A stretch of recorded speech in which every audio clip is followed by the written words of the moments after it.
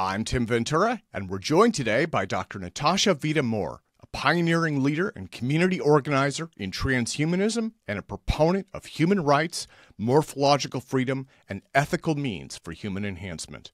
Called an early adopter of revolutionary changes by Wired magazine and a role model for superlongevity by The Village Voice, Dr. Vita-More is the founder of the H+DAO, the first transhumanist decentralized autonomous organization, the executive director of Humanity Plus, has served as the president of the Extropy Institute, is on the scientific board of Lifespan.io, is a distinguished senior fellow at the Future of Mind Institute at FAU, and as a scientist, she has achieved a scientific breakthrough in vitrification and long-term memory. Dr. Vita-More holds a PhD from the University of Plymouth, where she works as a professor of innovation, business, and ethics. She also holds a Master's of Philosophy and a Master of Science degrees, is a retired senior professor at UAT, and has lectured at Harvard, Stanford, Virginia Commonwealth, Cambridge, Aalto, and Polytechnic universities, and was a visiting scholar at 21st Century Medicine. She joins us today to discuss life extension, transhumanism, and what it really means to be human in the 21st century and beyond. So, Natasha, welcome back. Your credentials get longer every time you come on. So, it's always a pleasure to be here. You are someone I admire enormously, not only for your astute thinking about the future and looking at the consequences and the issues we all need to be facing, but also your sense of design and professionalism, posh. Oh, well, thank you. Trust me, the pleasure is all mine. You are really the pillar of the transhumanist movement. You wrote, and we'll get into this later, but you have written all of these foundational documents outlining what it means to be transhumanist, the goals and ideals of the movement, and you have helped usher that in. And I think what we're seeing in society now is that is becoming a reality. And this all comes right back to you. So trust me, it is truly an honor. Now, if it's okay, I want to start out by asking about your latest endeavor, Women in Longevity Leadership. This is a new project that you're working on. Can you tell us what it's all about? Yes, it's my pleasure. Women in Longevity Leadership, the acronym is WILL. Got to have that will, that passion, to encourage others as well to be great advocates for healthy longevity. Women in Longevity Leadership stemmed out of a project I started 2 years ago called Women in Superlongevity, and I brought in a number of women to discuss our future, what is needed, what research is going on, and largely about how women have been very involved in longevity very early on with infertility, and taking a look at the amount of biotechnological advancements that stem out of the field of reproduction and infertility. So I thought it'd be very good to bring women in to discuss these things. So that was that group, and it was the forerunner of Women in Longevity Leadership. But what I decided was that I was looking for an opportunity rather than it being a decision where some of the women in this group might think of where we could go next, how we could build on the very beginning ideas to build out something that could be a fundamental core project within the longevity industry. So out of that came Women in Longevity Leadership. Well, let me drill down a little bit on this. On the website, Women in Longevity Leadership is described as, quote unquote, making an impact in longevity industry in its communities by building, innovating, educating, advocating, and fostering change. And again, you have been a crusader for all of these things for decades. So it sounds like in terms of this organization, it came out of fertility and some of those very women-centric issues. What are some of the other things that makes this organization truly unique and stands it apart from some of the other ones that are out there? Yeah, I think some of the things that make it really unique are my co-founders for WILL. Maria Abramson from SENS and Lisa Fabinet from SENS Lisa is the CEO of Sense, as most of your audience know, and Maria is the head of production. She's the director of projects, and she uses her creative imagination to really advance a lot of the projects that Sense is working on, not just in outreach, but looking at really high-level, interesting projects. I'll give you a bit of the history. Is that what you'd like? Yeah, absolutely. Okay, so we were in New York City, and we were at a conference. We were at the Lifespan I/O conference, and there's only one woman speaker, and I was on a panel. I wasn't invited to speak, which is fine. I don't need to speak at every conference. I was on a panel, and I enjoyed that enormously. It was an amazing panel of the history of the longevity movement and industry. Maria and Lisa and I went to lunch, and we were talking, and they were asked by a Wall Street Journal journalist about women. Where are all the women? Why aren't women speaking? They said, well, we need to start a group.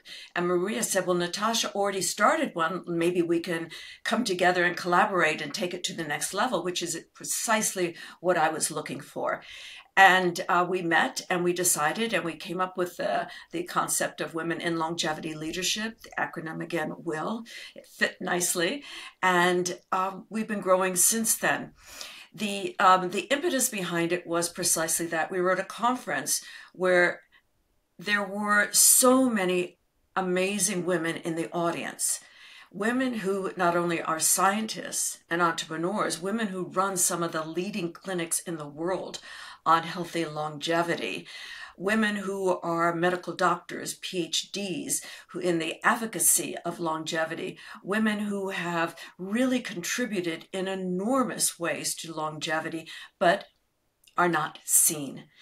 And meaning not seen is not recognized necessarily at many of the longevity conferences. Now, I'm not saying all the conferences, but I'm saying many of the conferences. And then some of the same women are mentioned who, they are great. There's, all of it is wonderful. But what we saw as missing at that particular time in its history was an absence of many of the women who were coming to the conferences, but not invited to share their information in workshops, in debates, roundtables, etc. So that was the real impetus behind this. Oh, that is actually a complete surprise to me. I'm connected, on Facebook and in other social networks with many people in the transhumanist movement, and there are so many women involved, and they are driving this forward in terms of biology, microbiology, genetic engineering. I mean, on every level, right? From biotech up to, like genetic research, genetic data modeling, all of those things. So it's truly surprised to hear that they're underrepresented at conferences. Mm-hmm.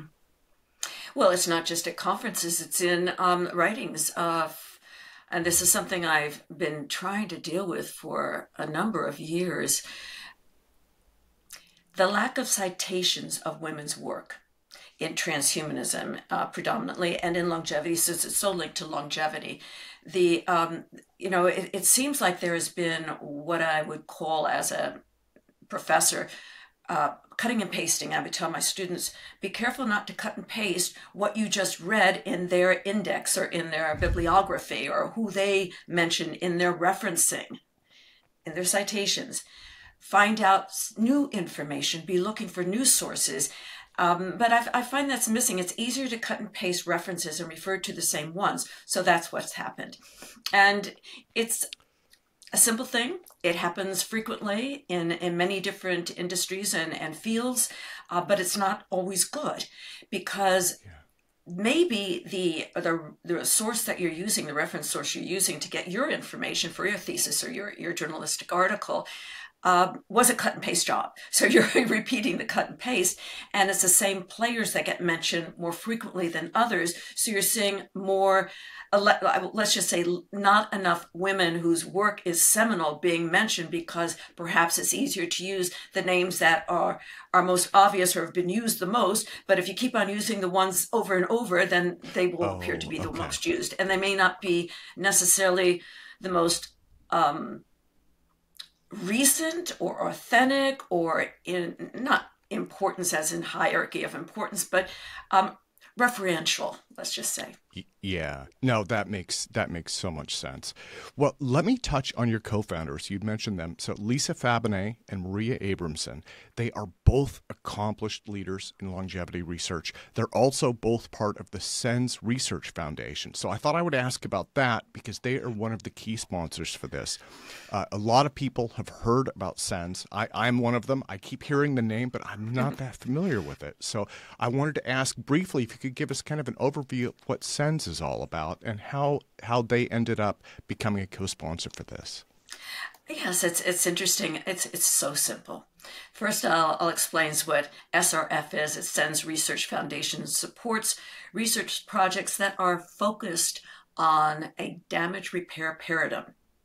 And they work with universities and institutions around the world with the goal of dealing with age-related diseases such as the basic ones: heart disease, cancer, different types of dementia like Alzheimer's disease, Parkinson's, etc., that bring on loss of memory and decline in cognitive properties. Basically, the mission is to develop rejuvenation biotechnologies, which is based on the notion that it may be possible to apply the principles of regenerative medicine to the cellular and molecular damage of aging. And remember, I've been thinking about the molecular level of the information, the messaging systems that go on in proteinomics and genomics and all the omics within the body. And it's very, very complex. So it's not an easy project, but the more we're developing the protocols and the further technology advances in the machinery, in the ways we gather information in the field of biotechnologies and genomics, the better we're able to understand this. And this is so important.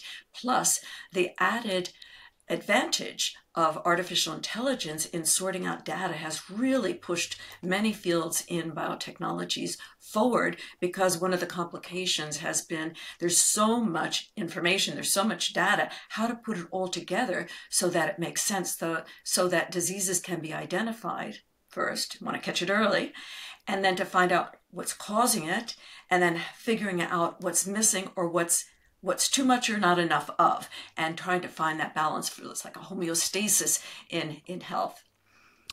Okay. Well, so that was SENS. And then the other sponsor is Humanity Plus, and I have been following Humanity Plus for ages. That is your organization. It has been a tremendous advocate for transhumanism and life extension. I mean, it is just a prime mover in this area. And again, you were the executive director for it. So let me quickly ask you for an update on what's going on with H+. And I'm going to put a link in there just to make sure that people visit and learn more about it, because again, it is crucially important in this area. Yes, it is. Humanity Plus, or H+, is the largest transhumanist organization in the world. It's an international organization.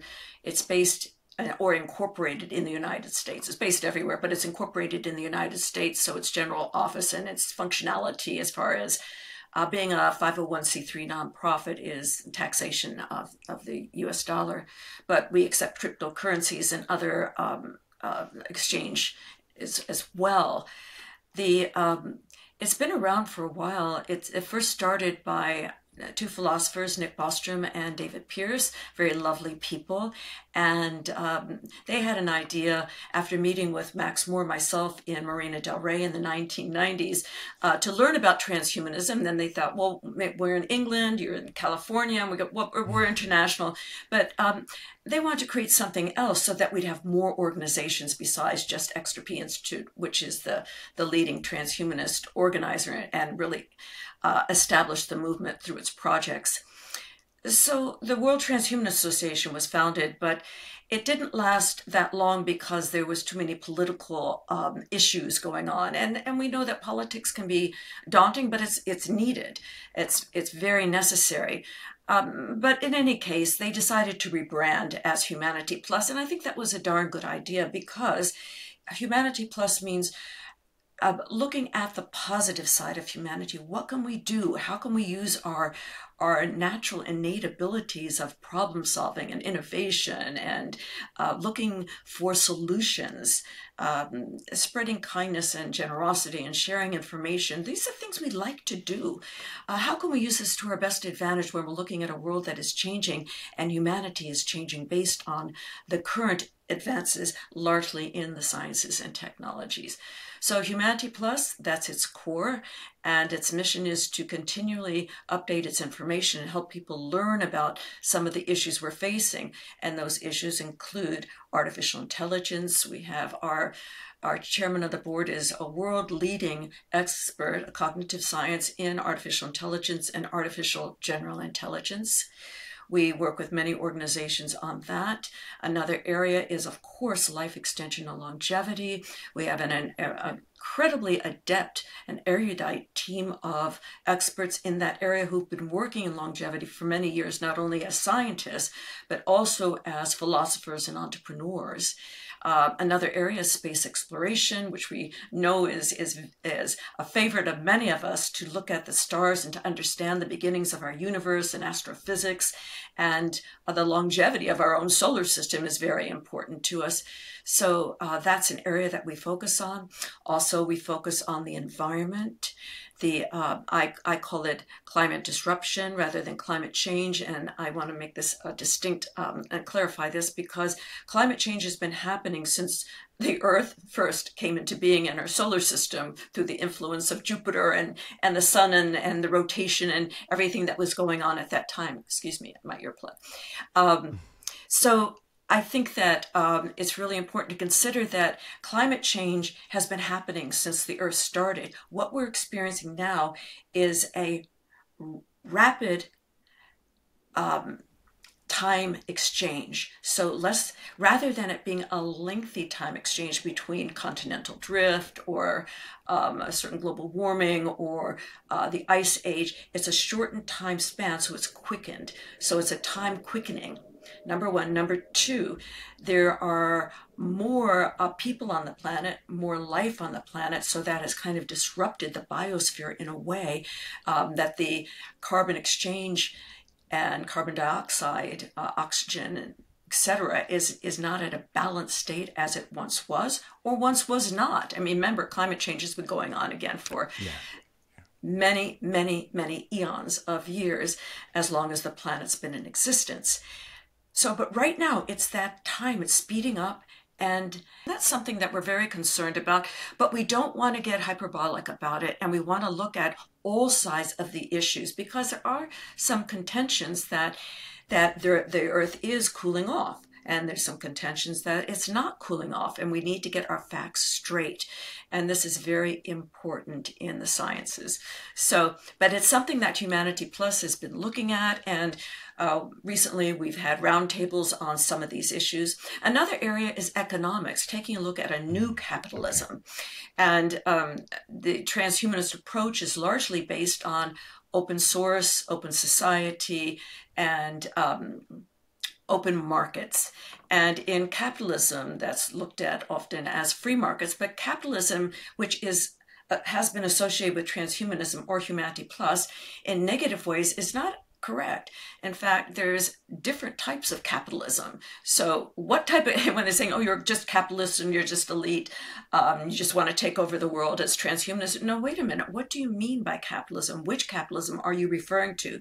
Because we're talking about free market exchange, where there's a healthy commons, as healthy as possible, which is a daunting task in and of itself, and the externalities are not so explosive or damaging on the markets, where they overtake it and too much taxation or too much surcharges here and there, and inequities that can certainly shift the common markets. So those are things that we think about, but largely right now it's about artificial intelligence and longevity, and looking at some of the complaints about transhumanism in general. And so the projects that Humanity Plus has done most recently is promoting our roundtables in dealing with bringing on people who question longevity or question artificial intelligence, or are really fighting against corporations and longevity because they're very concerned about climate change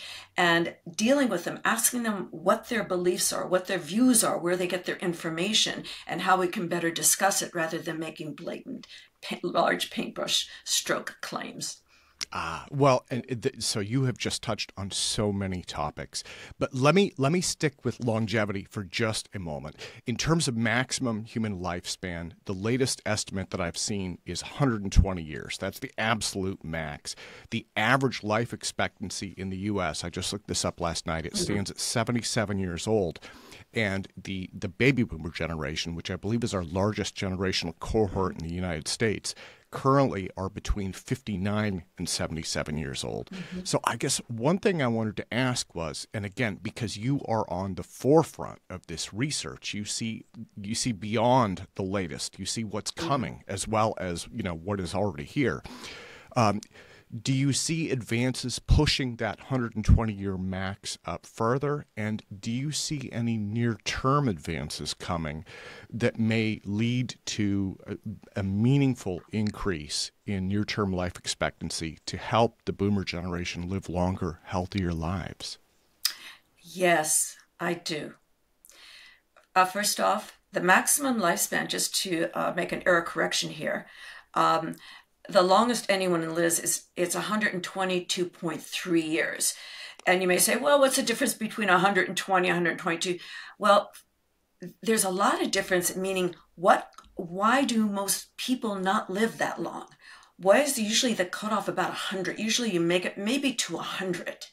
And then it's downhill. But 122.3 years, Jean Comey, a French lovely, lovely woman, lived that long, and she is reported as the longest living person. And for your listenership, they might enjoy the Wired 2000. I'm looking at it on my wall. The Wired 2000 featured magazine has an article on her and me. And it's quite wonderful to learn about her because she is an icon. Hats off to her to have lived that long. Okay, so yeah, why do we start really declining in our 90s, and why can't we make it past 100 or 120? Why do we hold up someone who lives to 122.3 years as an icon? What is it in their genes or in their lifestyle? Is it epigenetics? Is it genomics? Is it proteinomics? Is it something that we can't even identify yet that allows that person to live that long without dementia, mind you, and to be able to still walk and talk and chew gum at the same time? What is it?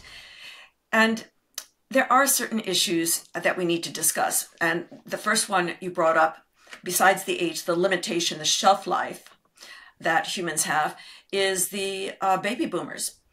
Every day, another baby boomer turns 65 and will for the next decade or two maybe.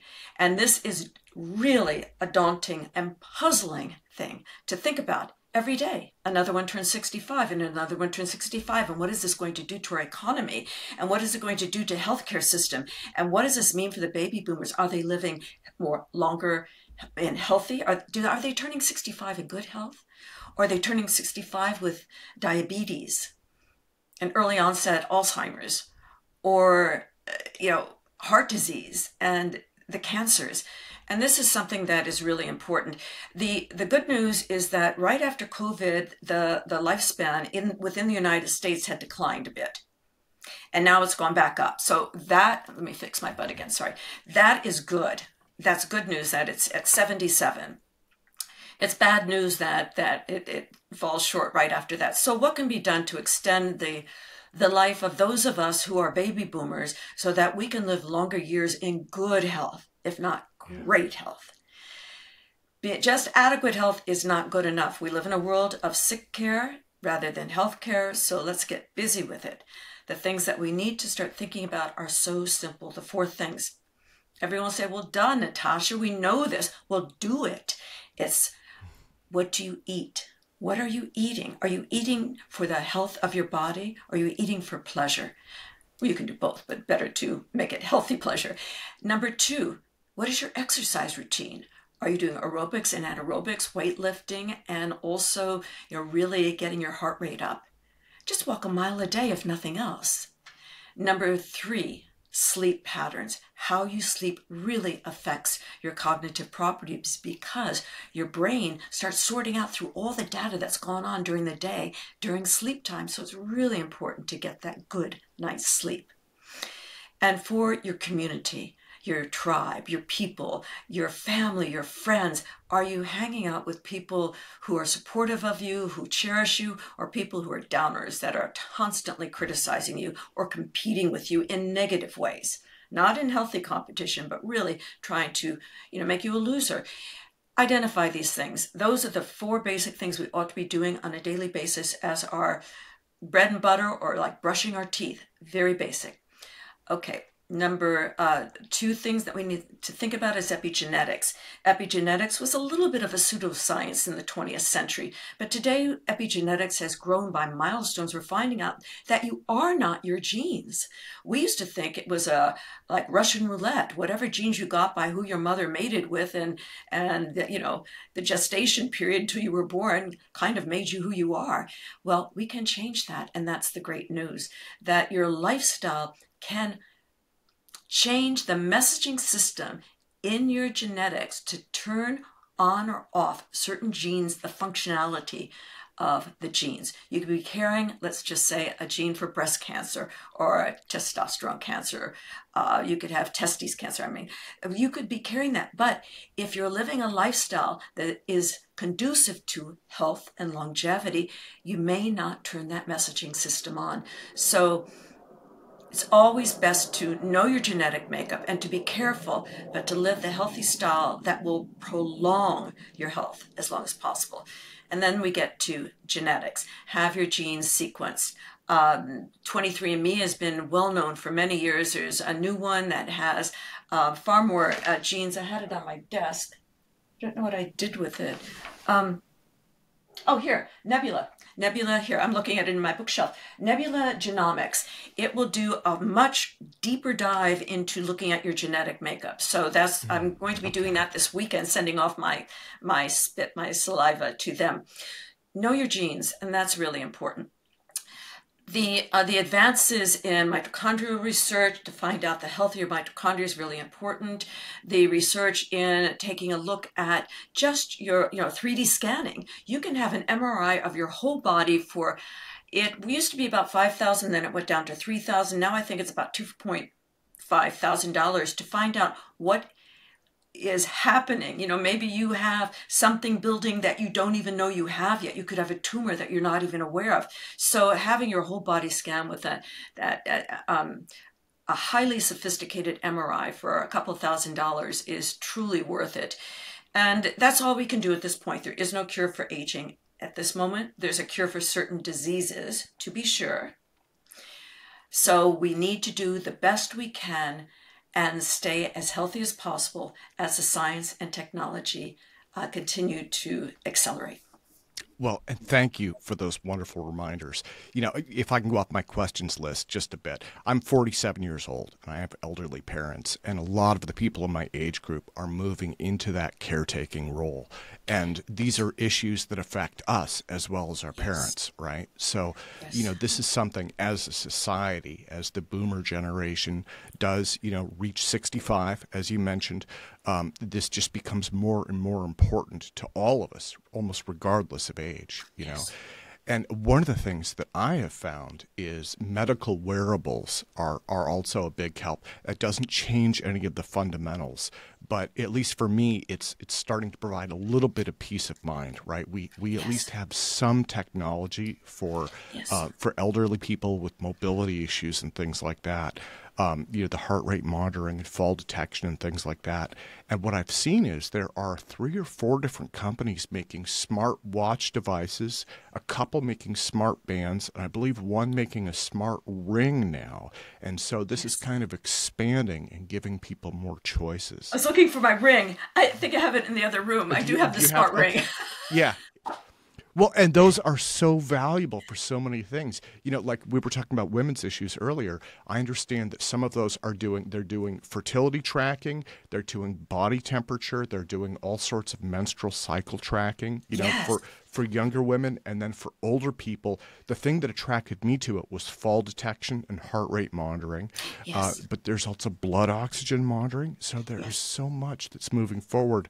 It doesn't change the fundamentals that you're focused on, but I think it does help support us as we move forward.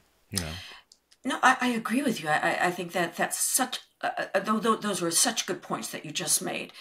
And they're important to know about. So there are things that we can be doing on all around us. The wisdom comes in is when to do it and when not to do it. Yeah. I mean, not to get fanatic about it, not to be where you're not enjoying life, or you're constantly tracking yourself nonstop. It's okay for those who want to do it, but I'd rather enjoy as much of life as possible and not get too too neurotic about it, because it's anything can happen at any time. That's why chronics is still number one, plan A. I think that and until that, if you don't have a backup plan, if something were to happen out of the blue, a car accident, just a slip and fall. You mentioned something, and that brings us back to this. You said you had so many friends that were starting to deal with their elderly parents and having the responsibility of nurturing and protecting and caring for their parents. I did the same thing, and it's a double-edged sword. And in one way, it's so rewarding to have that opportunity to give back. On the other side of that, it is so, you need support. It can be so downcast and shocking, if not horrifying, when your parents have dementia or Alzheimer's, or, it's the changing of the diapers. That was fine for me. I could deal with that. But the dementia was really, really the hardest thing to deal with.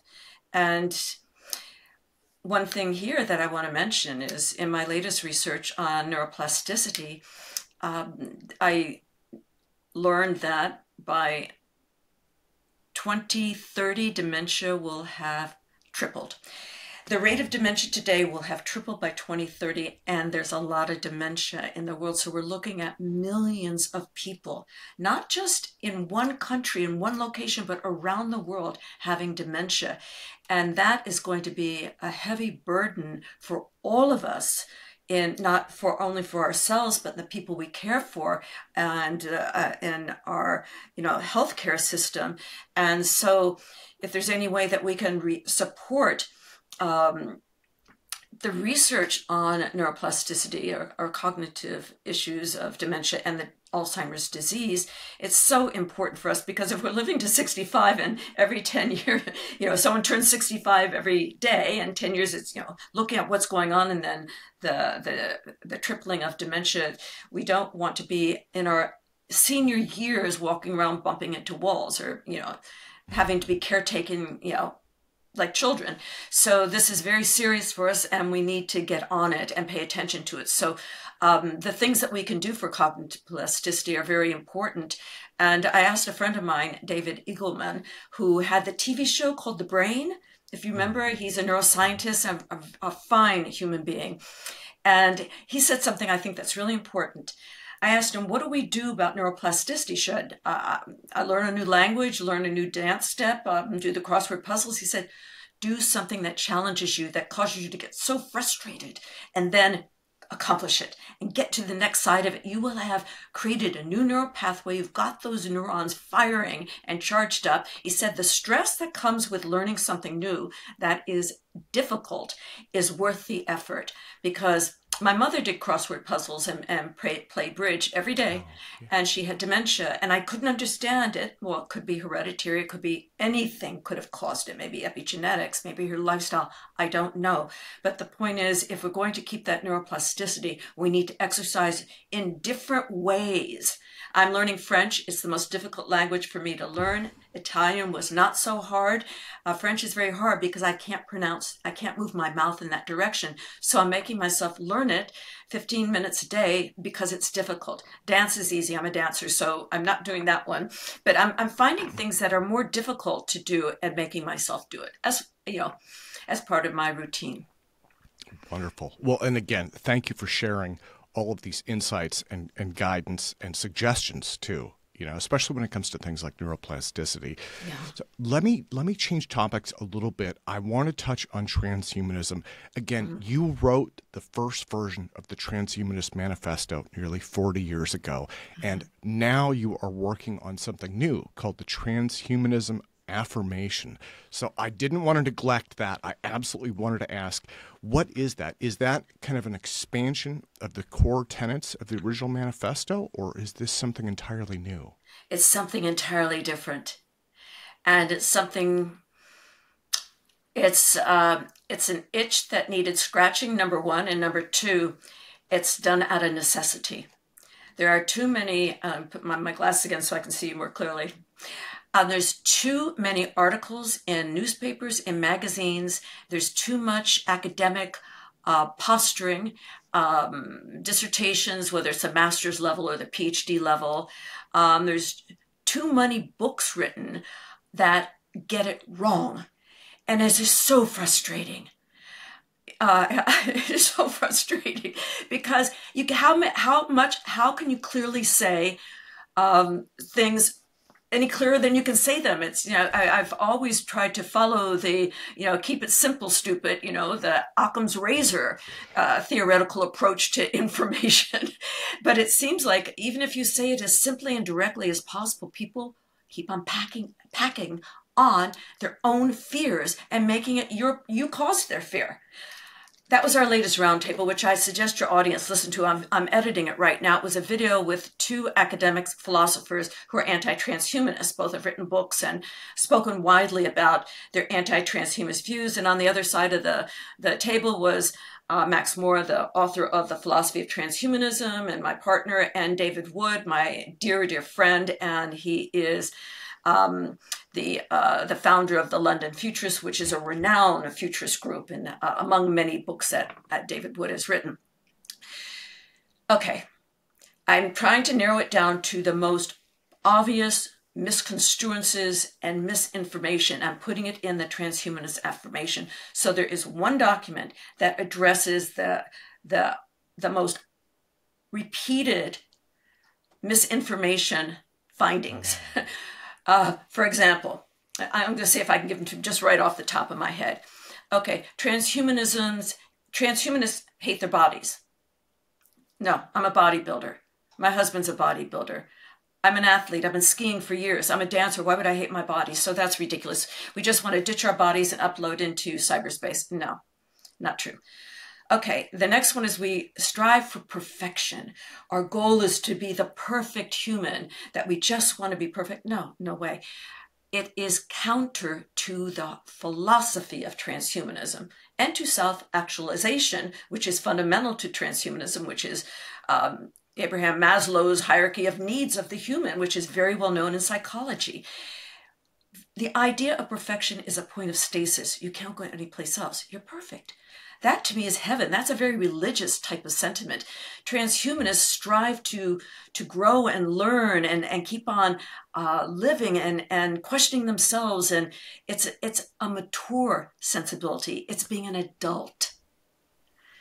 Okay, so those two are ridiculous assumptions, and they've been going on for decades. So those are the basic silly ones. The third one, we're all white male elitists. Last time I looked in my pants, I was not a man, and I'm not right now. So forgive me very much, but I am a woman and I like being a woman. So let's get this straight. It is not all men, and they're not all white. Who is saying this? Where did that come from? So there are a lot of men, to be sure, and they're highly astute thinkers. Have accomplished many great things, to be sure, but there's women too. So that was a cut and paste. Okay, another thing, transhumanists, let's see, want to integrate with AI to take over the world. Transhumanists support the integration with artificial intelligence as a technology to help us better understand the world around us, because our cognitive properties can't gather all the information. Our processing system doesn't function as well as a computational system. So we rely on AI to help us better understand things. And this has been going on for years. Our cars run on AI, our refrigerators, our telephone, we're using AI right now, but that's narrow AI. So artificial general intelligence, another concept coined by Sean Legg, Ben Gertzwell, and Peter Voss, is about bottom up end. That's where you get into strong AI. And it is true that transhumanists looking at the far future are thinking about one day we will integrate with a strong AI, but it's only for the betterment or to improve the consequences of our species and to preserve our species. It's not like we want to kick everyone aside. So those are the silly things. Now here they get even sillier. Transhumanists are capitalists who run the big corporations. And we've caused global warming. We've caused climate change. That was one assumption that was provided by two of the individuals at this roundtable that I mentioned I was editing. Okay, assumption number one, capitalism is not one concept. There are many different forms of capitalism. I think there's 5 forms of capitalism. Many transhumanists support free market economy. And we mentioned this. And the free market economy would have to be in a healthy commons, if that's possible, and also understand the externalities and what causes that free market to change in one way or another. But it is not owned by a government or an industry or a corporation. It's a free market of exchange between human beings.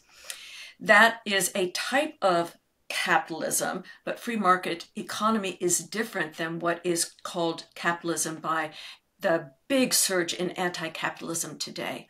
We're seeing it everywhere. It's blamed on capitalism.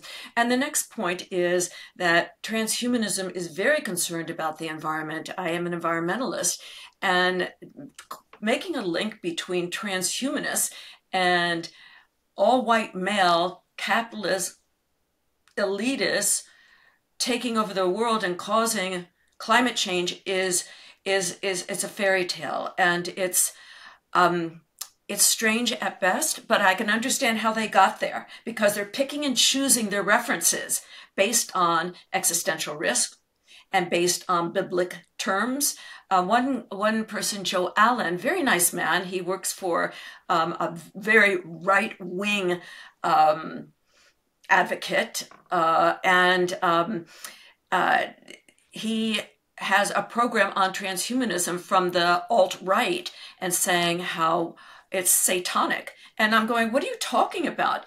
The anti-transhumanists are trying to pack on all this stuff and blame it on transhumanism only because transhumanism gets a lot of press. We could be called anything, and it really is not related or relevant to transhumanism. And we're getting, and it's unfortunate to be sure. And so the transhumanism affirmation is going to point these ideas out and say why they're wrong. And then any journalist, you didn't read the affirmation. You didn't read the information because we've written about this. Many of us have written about this for decades now and tried to explain this very clearly. And it's better to blame it on the unknown and blame it on the person who gets the most press. So transhumanism gets a lot of press, so let's blame it on transhumanism. And it gets a lot of press, but let's blame it on the famous transhumanists like Ray Kurzweil or Martine Rothblatt or Peter Thiel or Elon Musk.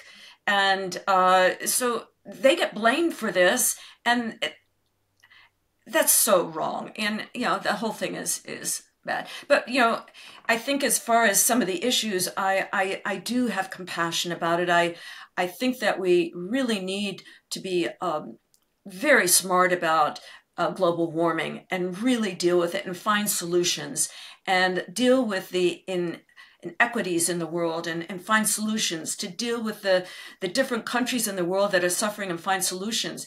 But, what can transhumanism do other than try to set in place a visionary concept of what it could be like through practical processes, like the proactionary principle, for example, looking at all sides of the issue in a balanced, reasonable way, rather than blaming and using hyperbole to say that the planet has 5 more years to live and it's going to die.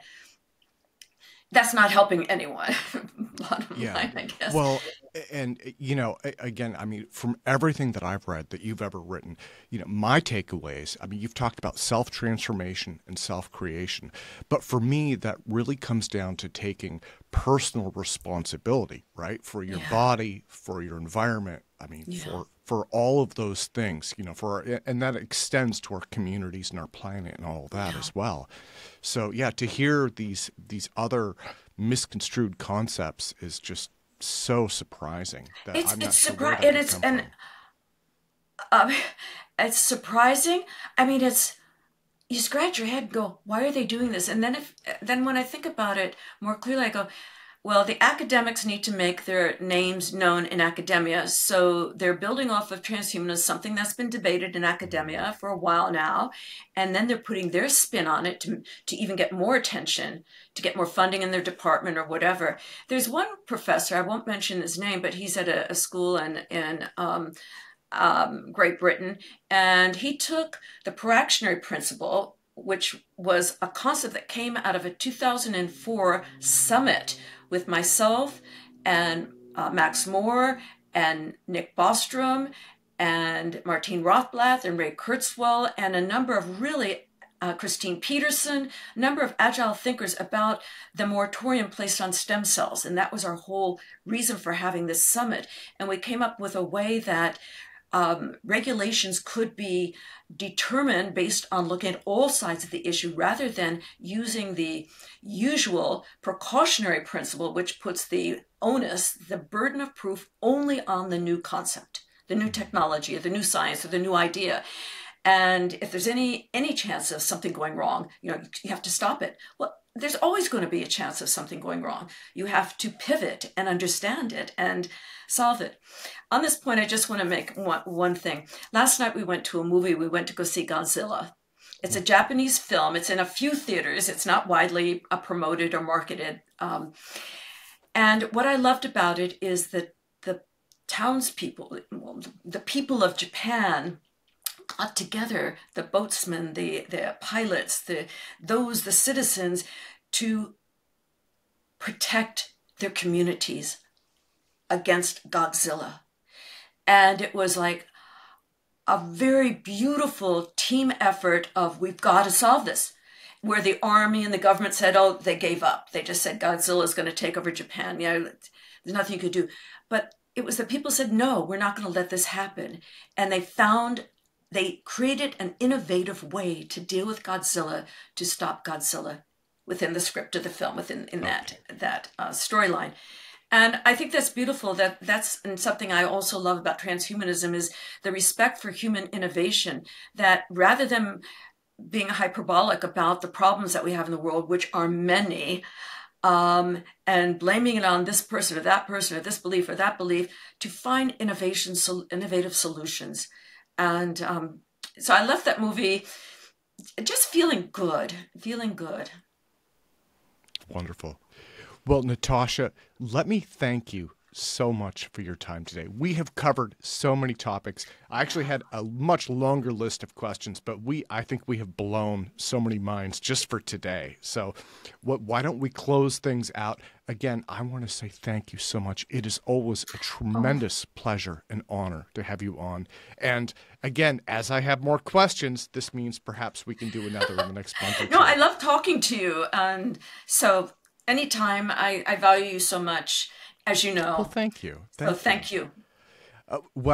So let me close, though, by asking what is coming up in early 2024, because I know that you have your hands full with so many different projects, as well as leadership and education, and again, the Transhumanism Affirmation, and women in longevity leadership as well, right? So many different things going on. What is coming up the next month or two? Okay, so next month we're in January. We've got Transvision 2024, and it's in the Netherlands, and it'll be a great event. So everyone, tell your audience, just Google Transvision 2024. That's in January. In February is the Beneficial Artificial Intelligence Summit. Well, it's Beneficial AGI. That's in Panama City, in Panama. And it's by invitation only, but then it opens up to the public so people can get their reservation online for the online part of the event. So that is going to be incredible because we're going to address how AI can be truly beneficial to help with so many problems that the world is facing today. So it's beneficial AI, a big turn from the fear of AI and existential risk right now. Then let's see, women in longevity leadership. We're going to be bringing in members and hosting an event. So that's coming up. In Rome, there's going to be a session at the university on transhumanism, and is put on by one of my colleagues in Nigeria, Chugwu, and he's going to be heading the panel. So that's in Rome, and all this will be on Humanity Plus's website and my personal website. Let's see, Afro-longevity in Nigeria in October of 2024. So those are just a few of the events that I can think of right off the top of my head. But, you know, things change and new ideas come up very quickly. And sometimes we just decide to get together and have a shindig, you know.